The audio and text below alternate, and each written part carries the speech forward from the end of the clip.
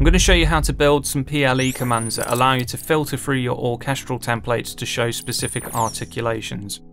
Here I'm using my Musio Mega template, which is available over at poundsound.uk if you're interested. Let's get cooking. Head over to your track visibility agents, then open up the project logical editor.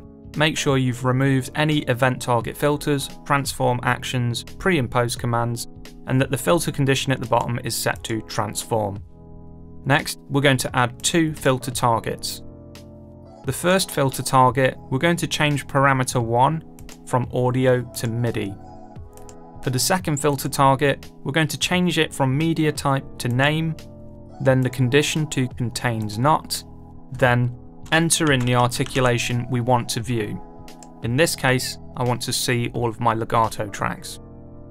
Now at the bottom here in the event transform actions, add a new action, change the action target to track operation, change the operation to hide track, then in parameter 1 leave it as enabled.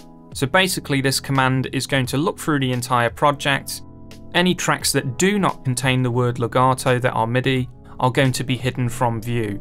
So when we click apply, you can see that it's now only showing us any tracks in the project that have legato. You will need to be conscious about how you name your tracks to get these commands to work. Make sure you have a decent naming scheme, otherwise things can get a little bit sketchy. Now you may be wondering, I can just save this as a command, map it to a key, and then I can use it just for legatos, and then you can go through and, I don't know, add a different articulation, save it, blah blah blah.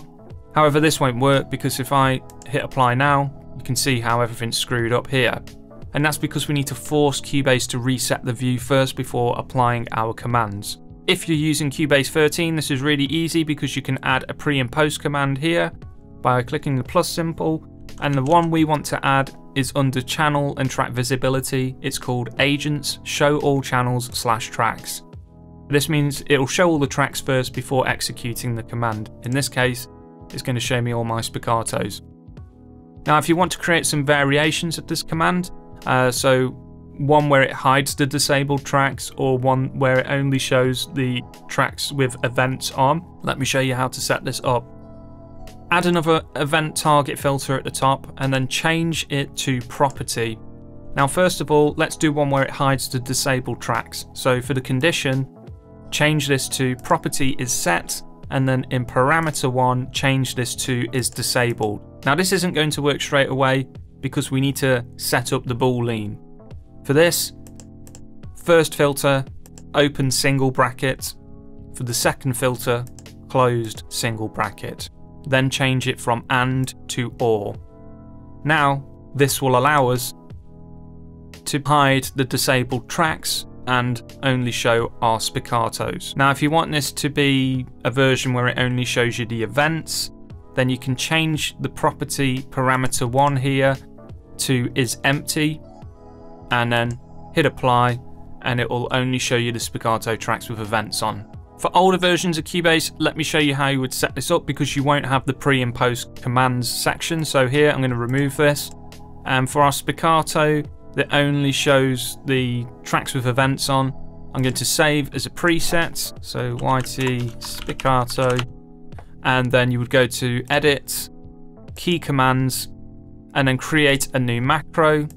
Name your macro something appropriate, and then up here type out show, and then filter through the results, and under channel and track visibility add show all channels and tracks as the first command, and then afterwards you would add your PLE command that you've created in the macro. And then once you've done that, you can bind it to a keystroke, and then you would go ahead and create a new macro for the next articulation that you want to set up.